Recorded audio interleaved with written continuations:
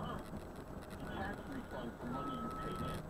It's actually extra that comes from the taxpayer if you didn't pay very much in taxes, because quite funny is you're low income, in other words, get the welfare program run through the IRS, and once Obama's amnesty is illegal immigrants, they will be eligible for this welfare program. Do you think the Fifth Circuit is going to uphold this judge's decision?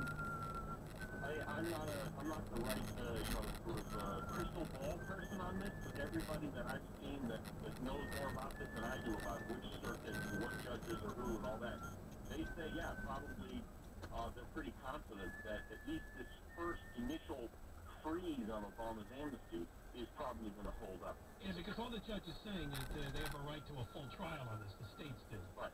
But it's kind of weird, though, that he maybe got tripped up because he didn't do like the bureaucratic paperwork of publicizing the law and then taking the comment.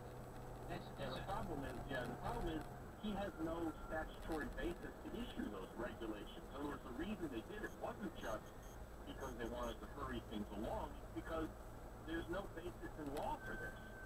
So he can't, I mean, if he were to issue regulations, what law would he base these regulations on? That's the problem. I think that's why they didn't do it.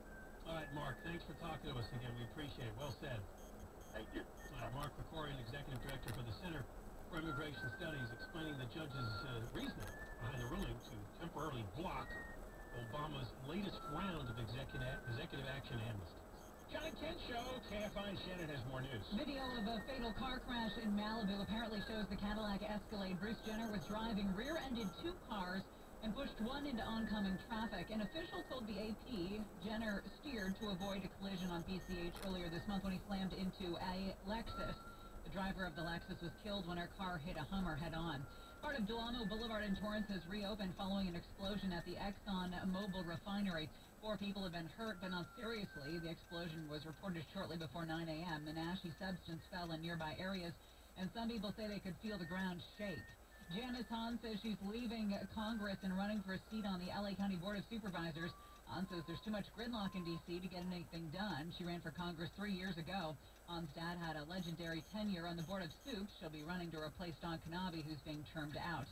The forecast, and we will check out the 10 coming up next. Hey, I know you're going to get out and about with this great weather right here. Travel plans throughout Southern California means staying at the Heirs Hotels. You'll love it there. They'll take care of you just like they take care of the John and Ken Show when we do a broadcast from many of their locations. If you're heading near Disneyland, Huntington Beach, Ontario,